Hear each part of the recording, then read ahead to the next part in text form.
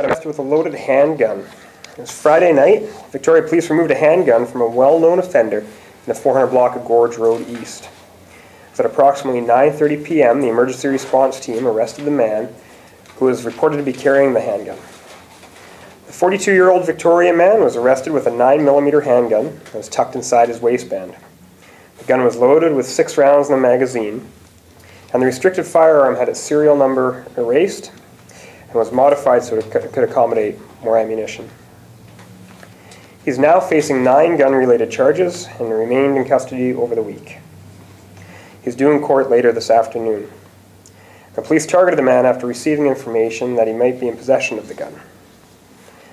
Now, if you don't remember, this is the second handgun we've recovered in as many weeks. Now, we are seeing a few more guns on the street, but fortunately not being used in crimes. And we are making arrests, which is good to see in all these cases, and getting the guns off the street. Was the other gun also one that had an erased serial number like the previous weapon? Not this one, no. Do you have an age on this gun? 42-year-old Victorian man. And how is he known to police? He is known for property-related offenses.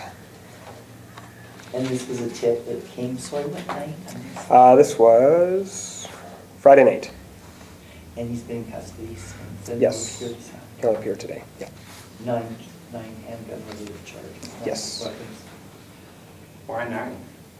There's various charges around the firearm being restricted, modified, serial numbers. There's all different sorts of charges that go along with that. So what other modification was there to the weapon? As far as I know, it was just modified so it could accommodate more ammunition. Will police ask, or do you know whether the Crown will ask to have this man stay in custody? I don't know what Crown's plans are. He's appearing in court today. Yes, later today.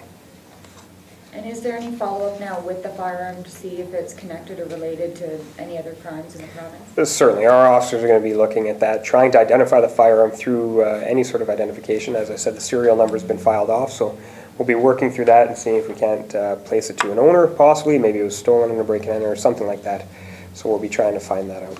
So there's a possibility that this gun came into this person's hands by either some kind of a criminal network, or that it was literally stolen and then, erased from there. We're not sure of the history on it, so our officers are certainly going to be digging into that and trying to trace that back and find out where it did come from. Do you have any knowledge that he was, or was there a suspicion that he was about to commit some kind of a crime? No, we don't have any knowledge, no information to suggest that, just that he was in possession of it. And sorry, one final, you might not know this off the top of your head. Did he have any firearm prohibitions from previous? That I don't know. Oh, he did? He did have a firearm prohibition previous. Can you integrate that into a very short 15-second? Why, I sure can. The man we arrested was the subject of a firearm prohibition, so we'll be facing that charge as well.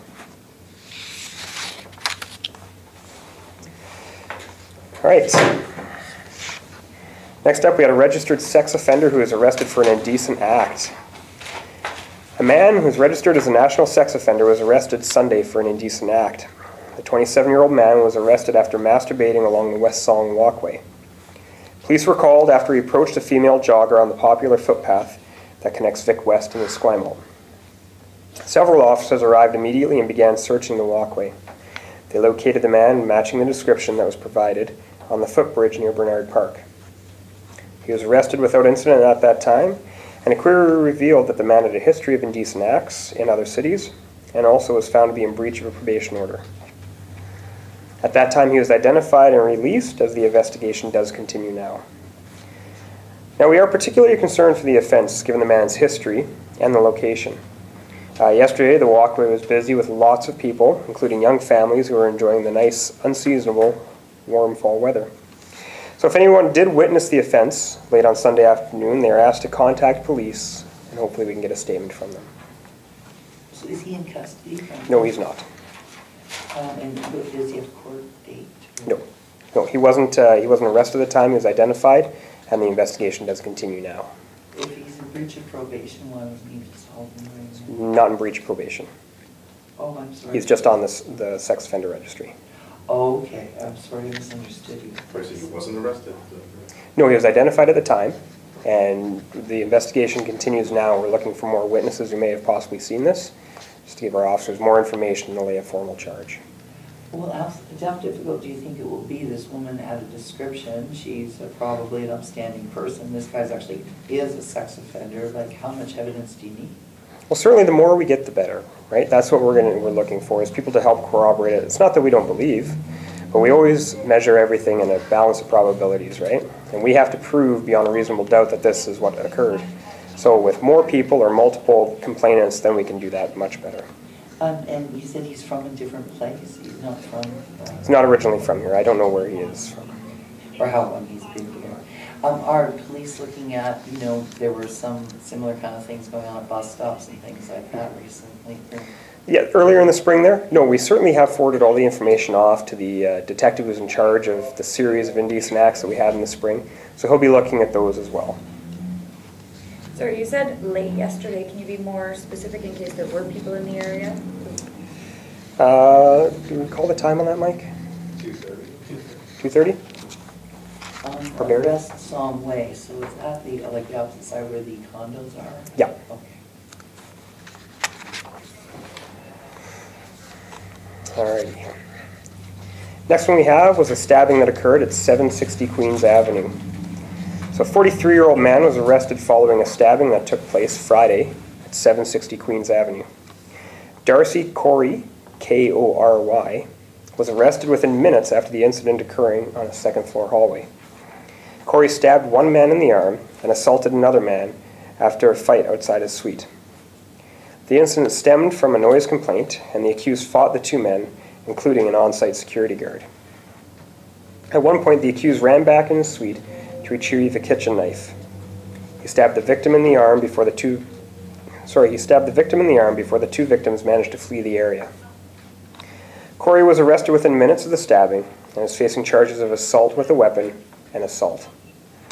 He appeared in court later that day and is due to make his second court appearance on October 31st. Is he in custody?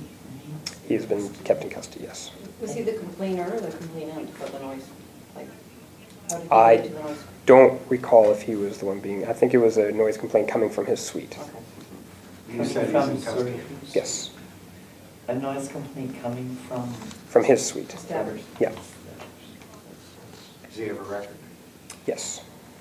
And this, on the Queen Street, is that the Travelers Inn? That is. That's not the one right on Douglas. The one right on Douglas is 710. Right. The one behind that is 760. And that's Oh, where yes, this was. going up. Going up Queen Street, yeah. Okay, so is that the one that's now being administered by Kool-Aid or something? No, that's 710. That's administered by Kool-Aid. Okay, so 760 is the one behind. Now, as this location, how many other stabbings or incidents has there been at this location? You know, we've been to a fair amount of serious calls of this. I think it was 6 months ago that there was a serious stabbing there. And since the beginning of the year, we've been to over 100 calls at that location. What could police use to help them in dealing with all of these calls? What can the hotel owner do? Who are you looking to? I mean, there was one security guard, you say, but obviously not enough. Well, I think the issue for us, at least, is that we get support from the people who work at the location. So there's 2 staff members who basically manage that whole hotel. They're not getting the support that they need from behind that, from management, from the owners. You look at 710, they're on the same block, and we have Kool-Aid who staffs it. They support the police, and we support Kool-Aid and helping. We're able to get a lot of help for people who have mental health or addictions issues who are in there. None of that is present at 760. So I know we've tried very hard to liaise with the owner, but it hasn't come to fruition yet. What's the building formerly known as? Travelers Inn. It's one of the Travelers Inns.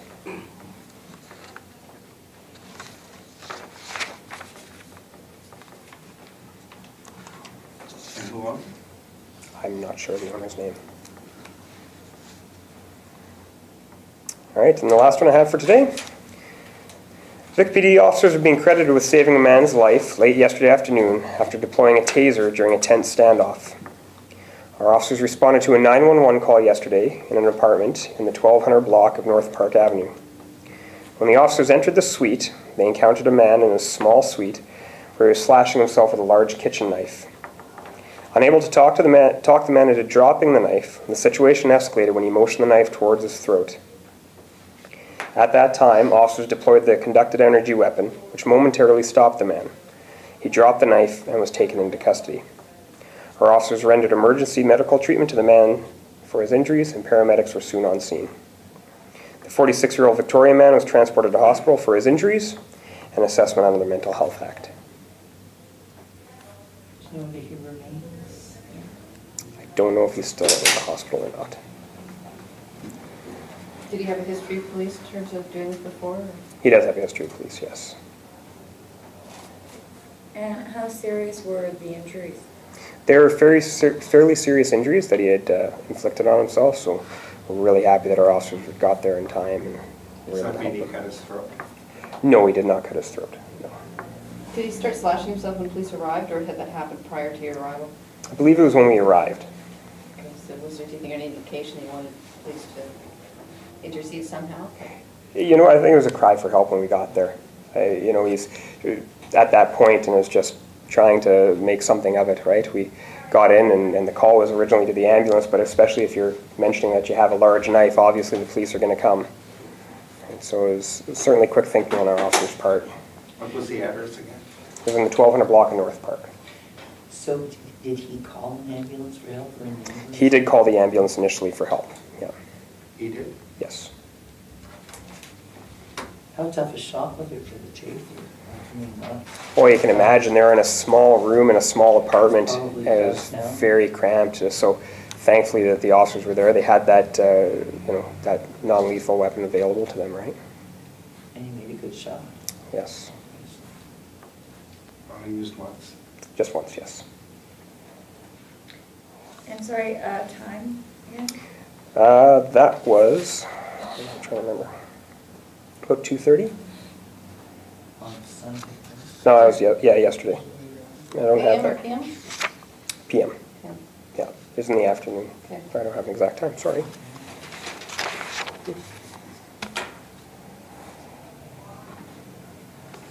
All right, that's all I have for today.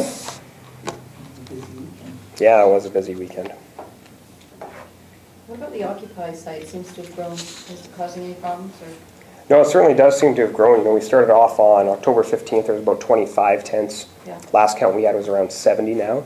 Yeah. So still remains a peaceful protest, which is good. We're really happy to see that. We are in constant dialogue. We have officers assigned that go down there as well to liaise with them. We're really trying to figure out, you know, their plans. Or how long are they planning on staying? What exactly is it that they're asking for in Victoria? You know, is it the global message, or do they have specifics here that they're looking for as well? So we're certainly looking towards all that and just trying to make sure we find a peaceful end or just facilitate the peaceful process. Under what conditions would police get involved? Would it be from the city, a direction from the city, or who? What do you wait for in terms of taking action? Well, we certainly liaise with the city. At the end of the day, we're responsible for the safety of everybody there. So if something did occur where, you know, something was happening where it was putting people's safety in jeopardy, we'd certainly intervene. But as far as an end game or something when, you know, this is a finality, it's going to be certainly us liaising with the city and finding out when that time would be. Are we seeing a demographic shift on who's down there? I know, heard kind of just third hand that maybe them giving out free food, having a place to clean up and the rest of it, are bringing in people who are not necessarily legitimate protesters, but are area street people. You know, Jenna, there's all different sorts of signs down there as well. You know, you have no chemtrails, you have all different sorts of things. So the messaging is different. You look at the protest that took place on the 15th, there was families with kids, there was all different sorts of demographics, old to young. And here it seems to be the, you know, the early 20s, and they're out camping. So there's not a lot of you know, dimensions to it like there was on the 15th. So, you know, I certainly think that speaks to what you're saying, it is a shift there. Can I just ask about the indecent exposure guy? Was this victim, or was this alleged victim, an Asian woman? I don't know. Just No. because the height No. of the Was not. scout guy was. Yeah. How about the serial robber? I mean, have charges been laid, or what's going on? We're expecting charges are going to be forthcoming against the serial robber sometime today or early tomorrow. He's still in custody on unrelated warrants, and our officers are working hard to put those charges through for the new stuff. So when he was arrested last Wednesday, it was on unrelated warrants? It was, yes. So it wasn't, okay. Yeah. And then what led police to believe that perhaps this might be the person responsible for these?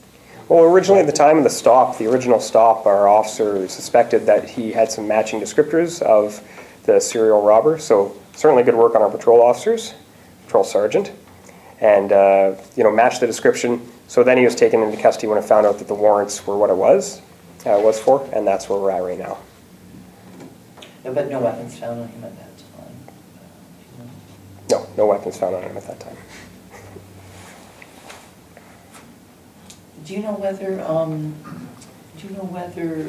like last week when you had the news conference and had the chief out there talking about the Esquimalt situation, do you know whether the police department has been able to make any presentations yet to the Solicitor General about the questions that they're asking? What do you mean the adjudicator that was coming in, the mediator to help? Or? Yes. I'm not sure if we've had any meetings.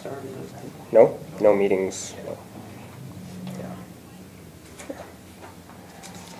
Just following along those lines, I know at the time Mayor Fortin was saying that he wants to release Victoria's bid and that would be forthcoming. Do we have any timeline on when we expect to see that coming out of the department or the city?